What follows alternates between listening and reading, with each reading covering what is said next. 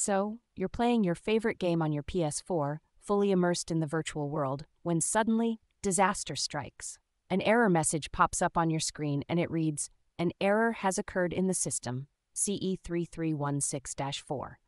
Panic sets in, and you're left wondering what to do next.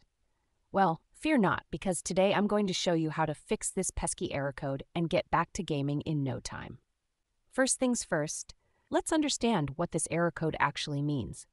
The CE-33116-4 error code on your PS4 indicates a problem with the system software or firmware. It could be due to a corrupted file, a failed update, or even a hardware issue. But don't worry, we'll cover all the possible solutions. The first step is to restart your PS4. Sometimes a simple reboot can resolve minor software glitches. So turn off your console, unplug it from the power source, wait for a few minutes, and then plug it back in. Power it on, and hopefully the error message will be gone. If the error persists, it's time to dive a little deeper. Start by checking for any available system updates. Sony regularly releases updates to improve the performance and stability of the PS4. So, head over to the Settings menu, select System Software Update, and let your console search for any new updates. If there's an update available, download and install it. This might just fix the error code. If updating the system software didn't do the trick, it's time to rebuild your PS4's database.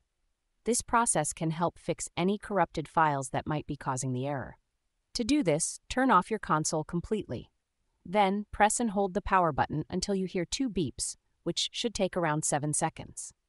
Connect your controller to the console using a USB cable and select the Rebuild Database option. This process might take a while, so be patient. If none of the previous steps worked, it's time to consider initializing your PS4. But be warned, this step will erase all your data, including games, saves, and settings. So make sure you have a backup of your important files. To initialize your PS4, go to the Settings menu, select Initialization, and choose the Initialize PS4 option. Follow the on-screen instructions,